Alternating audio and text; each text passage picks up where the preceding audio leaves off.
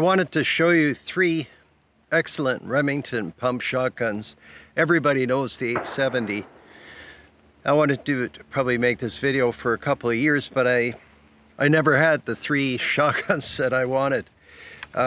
This is the Model 10, even though I'm not positive about that, because I get up way up here in the mountains and I think, well, I've got all these guns to film and it'll say the model on it somewhere, but it doesn't. But I'm pretty sure it's a Model 10. We looked at one before. That one stopped working, and so I was lucky and found this one in really good shape. It's a takedown model, and I believe it might have been John Pedersen that designed it, but don't quote me. All I know is it's an excellent, of the three, of course the 870 is the best, but I like this model a lot, and actually was just shooting it. It shoots quite well. Some really carefully made parts. You can see the takedown device, so that just pops in and out, and then the barrel's very easy to remove. The Action has only one slide bar. You can see it says Remington on the slide bar, and I thought for sure maybe on the slide bar or on the barrel there's some markings, but I have no idea how this focus thing works on the camera. It's sitting on a tripod today. Anyhow, that's the Model 10, and the release for the Action is this button here. It could be bigger. On the other hand, it works quite well. And one of the cutest features on this gun is the lifter. It's kind of a flapper, for lack of a better word. You can see how it works. Anyhow, this is slightly loose, but it's not a big deal to tighten those up. The Action is short. Some ways reminds me of an Ithaca, but anyway, we'll take some shots. That's the safety in the trigger guard. You know, some people write me about that, and that's maybe questionable to have it exactly there. So, but that's the way it's made. And somebody went to town with this recoil pad. I guess maybe you know, a person with long arms. But I seem to shoot it well. Got a Prince of Wales grip, so that's another nice feature I like. There's no cross hatching on the barrel. And it's a typical 30-inch full. In the old days, when you bought a pump shotgun, most of the time, it was 28 or 30-inch full, and the odd time somebody would order a modified or a improved cylinder. But this one is full choke, and what we'll do is just take a shot with it. We don't usually do that kind of thing, but it's fun to try. So yeah, I just close the Action.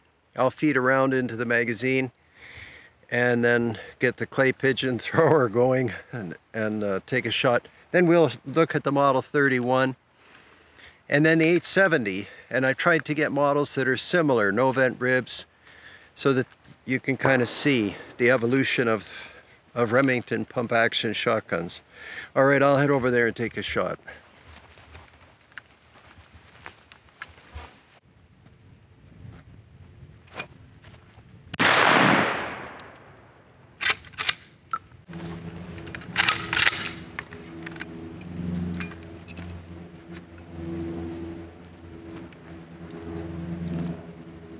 Anytime.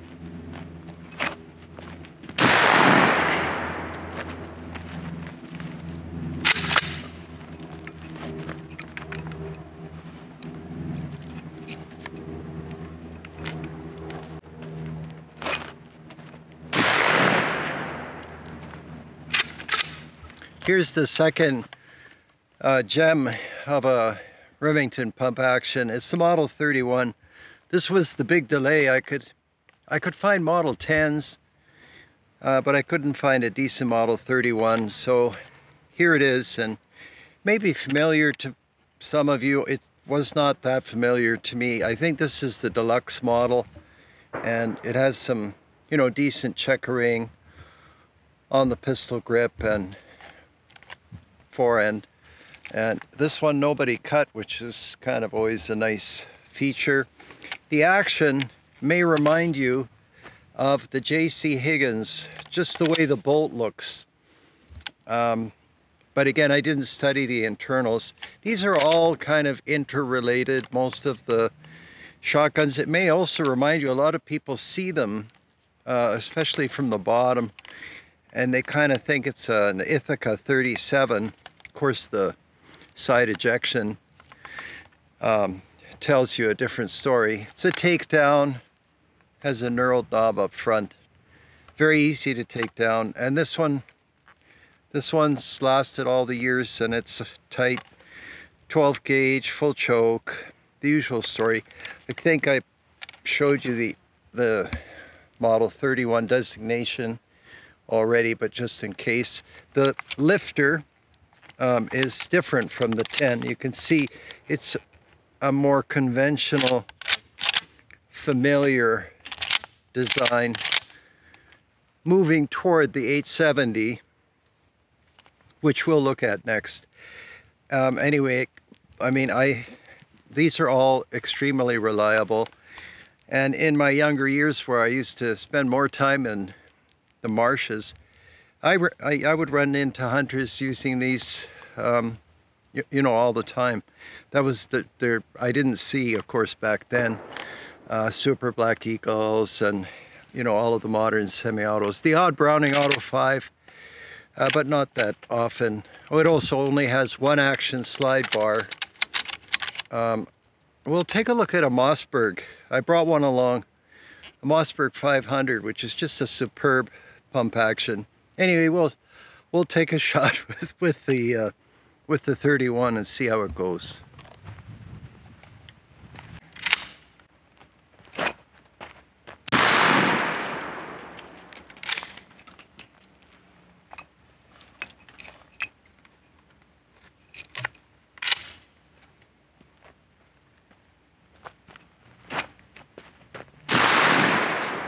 Beautiful. Last but not least, Remington 870. What hasn't been said about this pump action? Just phenomenal.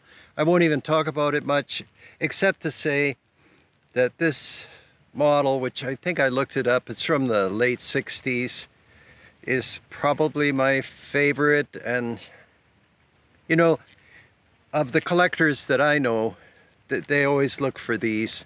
It's not that newer ones are better or worse, I don't think. Or maybe some of the most recent ones are lacking, according to some people. But I just like the way these late 60s, 70s Wingmasters run. They're very slick. All the controls are quite familiar. You know the lifter, you know the bolt. They virtually, some of them never stop working. Thousands and tens of thousands of rounds. Once again, this one's 2 3/4 inch or shorter shells, full choke. And I'll turn the receiver around. You can see Wingmaster 870. And I should probably know the years by heart, but I don't. When the 10 started and finished, when the 31 started and finished, and so on. But this is the one I think that a lot of people look for. So once again, we'll take a shot that somebody put actually quite a decent recoil pad. It's got a bit of a curvature to it, so it cracked. Anyway, you'll see all kinds of things that I'm sure you're familiar with.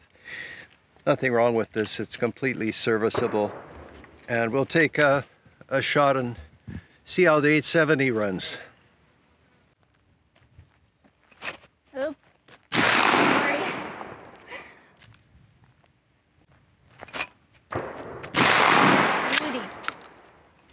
Here's another shotgun that took me actually a long time to find. One of my favorites, I'm sure one of your favorites too, Mossberg 500. Another unstoppable shotgun, like the Remington 870. Twin action side bars. The receiver is aluminum. And when it came out, some people made some remarks about that, but seems to make no difference to the Mossberg. This is the model that I wanted with the walnut stock and the original Mossberg recoil pad. Nobody cut it. It still is a decent looking shotgun. I'm sure this was made 20 or 30 years ago. The action is quite familiar too. Sort of echoes of the J.C. Higgins Model 20. And I was very lucky with this one because it's a 28-inch barrel, 12 gauge of course, and it's a modified choke. And so generally speaking, I find the modified choke to be the most useful, but that's just me. Anyhow, I think this one is 3-inch, yeah, it's 12 gauge, 3-inch, 28-inch barrel, modified choke. Just about ideal. These never jam, and they've made so many models now. Some are mil-spec. We'll take a quick shot or two, but there's nothing that hasn't been written or filmed or said about the Mossberg 500. One of the most excellent shotguns you can buy, and I ran into them all the time, almost everywhere I went. And there are slug models, and you can buy barrels from Hastings and other makers. And actually somehow Mossberg made the slug barrel for my Remington 870. I just read that the other day on the barrel. All right, we'll take a shot now.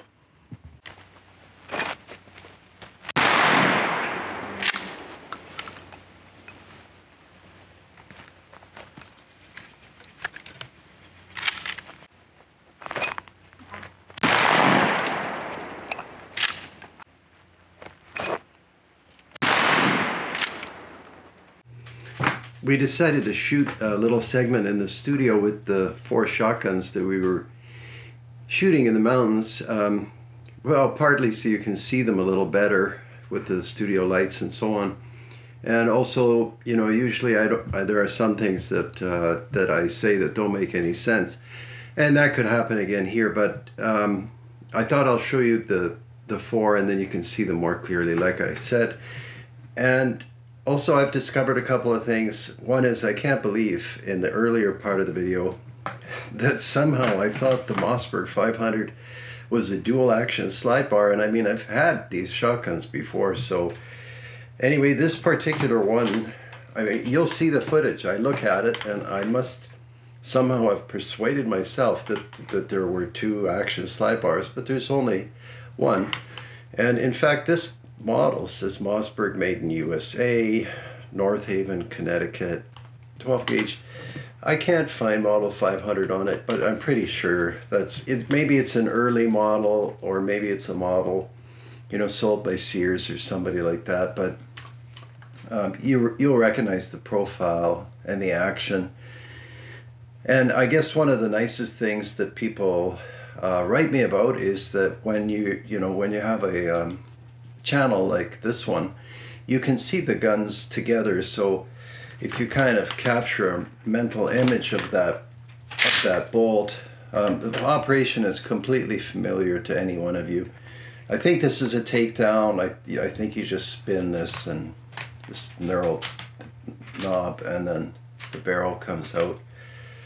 Should be pretty straightforward. The bolt release here on the bottom of the action, so you can open the bolt without dry firing. And we looked at the follower in the mountains as well. We looked at the bolt in the mountains. But yeah, I mean, it looks a lot like, frankly, the Model 31 and the J.C. Higgins that I don't have anymore. So I can't show it to you. Also, too many guns on the table. So that's the Mossberg 500, which really isn't the main subject. The main subject is Remington shotguns. So may as well start with the earliest one. And you'll hear in the first part of the video I mentioned that I think this is a John Pedersen design. And probably some of you know of John Pedersen. He's one of those brilliant designers. I think actually John Browning said that Pedersen was like as good as it gets for gun design. Did a whole bunch of pump action rifles, all kinds of guns actually, including the Pedersen device for the 1903 Springfield, which is a very unique adaptation. If you know the 03, it's a 30-06, and Pedersen created a bolt that turns it into essentially a pistol caliber shooting rifle. We can get into that another time. I don't have one of those around. And most of the Pedersen devices that changed the Springfield into a pistol cartridge rifle were destroyed for some complicated historical reason. But getting back to the Model 10, you know, it's again another all steel, beautiful shotgun. It's a very interesting receiver extension. I didn't take off the stock, although I guess I should have. But it extends through here, and you would think generally that weakens the stock. I'm always suspicious, but in this case, it's done very well. And as I pointed out in the earlier part of the video, it's a single action slide bar. You can see it here. And to release the action, you push down this button, which we also talked about earlier. So then the action opens. And here's the lifter flapper that I mentioned as well. This is one of those shotguns, you know, I looked at it a little bit more. I haven't had much time lately, but when you get into the design, you can see whoever thought this through with no like AutoCAD or anything, no computer assisted design. It's obviously a highly intelligent person, like most of you. Anyhow, yeah, so that's how this puppy works. And then what did I want to show you? Oh, I keep saying how easy it is to take this down. So I don't know if it's that easy, but you push this button, and you can see by pushing this button, it kind of automatically starts tipping this, what to call it, lever. And then the only things you have to do is make sure the action is open, and then pull the slide forward. We have, you know, not the best camera, hoping to upgrade one of these days. And that means that this action slide bar is now free of the action because we couldn't turn this. So you'll see how this goes. And then you rotate this part, which is quite easy. And then you can rotate the works. And there's an interrupted thread design, much like a Winchester. And that is the fantastic Remington Model 10, although it doesn't say Model 10 anywhere on this particular gun. Reassembly is the reverse of that process, and I'll set that aside. If you can ever find one of these, we had great success. You know, we can't film everything we do, obviously, and then we edit out all my misses and mishaps, but great shotgun. I would buy another, actually, if I could find one with a more open choke. Next, Remington 31. I mean, there are a lot of echoes of all kinds of designs in the 31, which is a lot like the 870. This is always tricky, but I think I can pull it off. Obviously, 870 above and 31 below. You can see the ejection port of the 31 is more squared off. Actually, the more I looked at this 31, the more I liked it. Even though I know the 870 must be the superior gun, but you'll see when I close the action. I mean, doesn't it make you think of the Higgins and the Mossberg here in the foreground? I did tell you before, the Mossberg has an aluminum receiver, which is fine. Anyway, the 31 is still all steel. The action release here in front of the trigger guard on the right side. On the 870, it's on the left side. And I'll turn this around so you can see it. I don't know if we can focus. This is where it's hard to focus in on things with the equipment we have.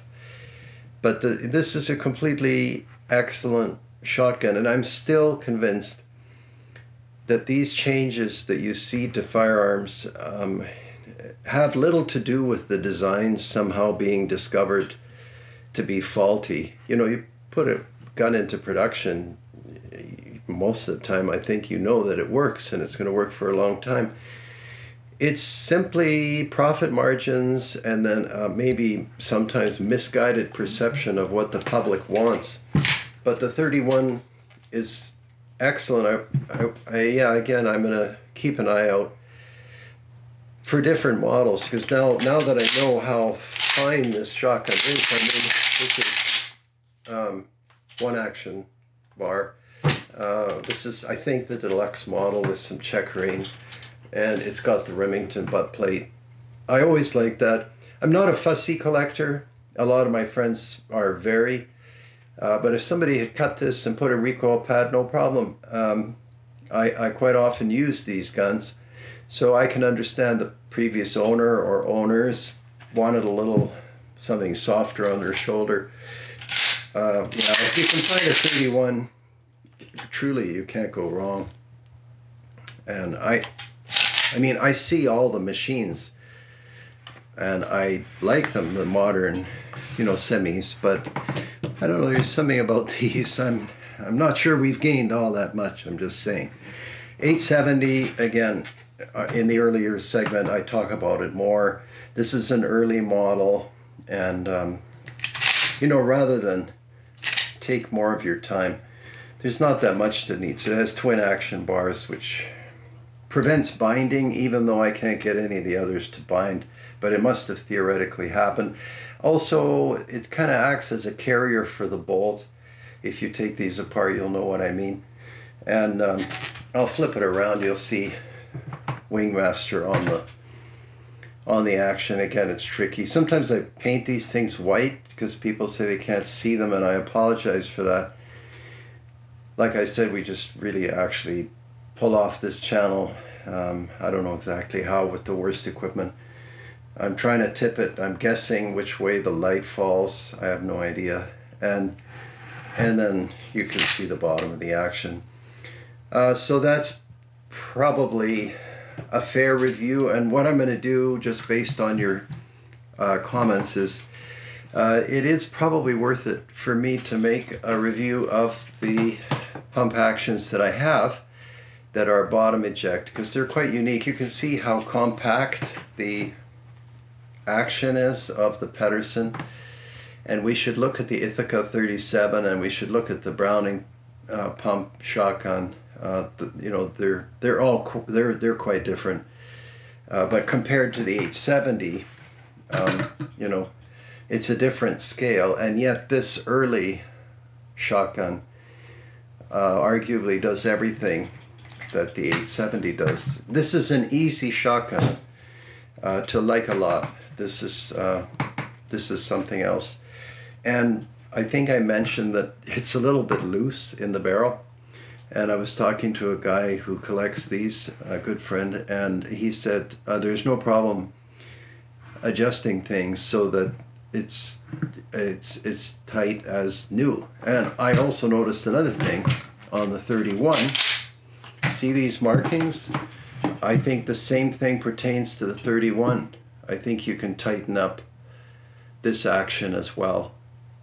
Just superb shotguns, and as I say often, by now you know me, I'm not sure the quality of the hunts that we go on for waterfowl or, you know, upland game is that much enhanced by the machines or the guns we use. I actually think these are excellent. I like that Mossberg a lot. I think it's a early model 500, but I like them all. It would be cool to get a Model 10, you know, in a skeet model, something like that, but these are all hard to find. There aren't that many collectors, but the ones that there are, they know, you know, like art, you know, Picasso and all that, they know the guns that are worth collecting, and I think this is one of them. These are extraordinary. If you have time, once in a while they come up quite cheaply because people don't know what they are. Not everybody's on this channel, and if you can pick these up, just take them out. You'd be actually surprised how superior they really are. Anyway, that's my humble opinion. Thanks as always for watching, and I hope you found this segment interesting. We'll do the bottom eject, and actually this winter I was hoping to do a whole series on side-by-side shotguns, and I've been carefully and patiently accumulating for that series. All right, well, I guess that's about it. Take care, stay healthy, and we'll see you next time.